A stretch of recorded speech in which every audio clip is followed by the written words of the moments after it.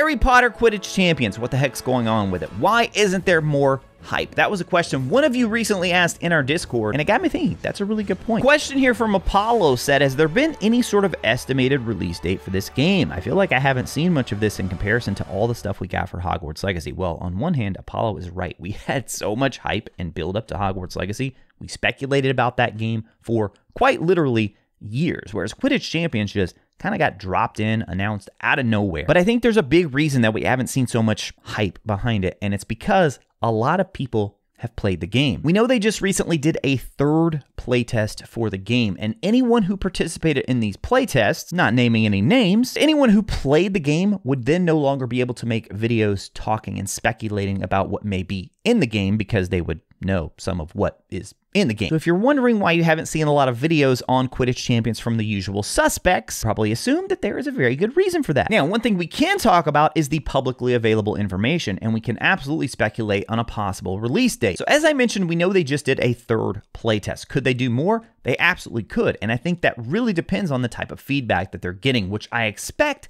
that's exactly what they're doing right now, is gathering feedback from all these playtests they've been doing. And I think that is also going to have a direct impact on when the game releases. You know, clearly they had at least somewhat of a playable state of the game ready to go that they felt confident sharing with a lot of people in a playtest. So if all the feedback they get from that is incredibly positive, this game is the best thing we've ever played, I don't think you need to change anything, then we could be looking at a release date very soon. Then I think another possibility would be a sort of middle ground where it's like, okay, we've got a good core game, but maybe there are some things we need to tweak here and there. It's going to take some time, maybe a couple months, maybe another year. And then there's a third option, which is one that none of us want to see, and that's the game is like in a really bad state and needs a lot of work, and it's going to go away for a couple of years and then finally come back. Hopefully that's not the case. Now, if we want to speculate when they would like to get this game out, of course they would want to get it out by the holidays of this year. Now, if we take all those things into consideration, I think there's another possibility that we have to consider, and that's the fact that they could actually release this game as a public beta. And we see games doing this all the time now, especially when it comes to multiplayer games, because it really gives the developers an opportunity to stress test in a huge environment when you got a lot of people playing. In terms of a pricing structure, I do still lean toward this being a free-to-play game with microtransactions throughout, which I know people hear that word and they immediately want to tune out, but I do think it can be done correctly and in a way that's not super invasive to gamers, in a way that's not a pay-to-win mechanic. So as far as release date predictions go, the more I think about this, I actually could really see the beta thing happening, and if that happens, we could see a release potentially as early as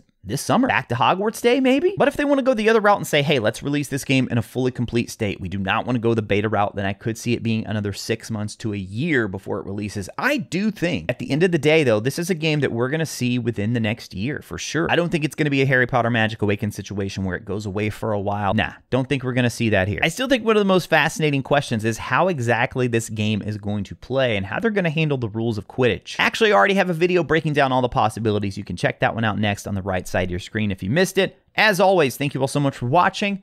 I'll talk to you again soon.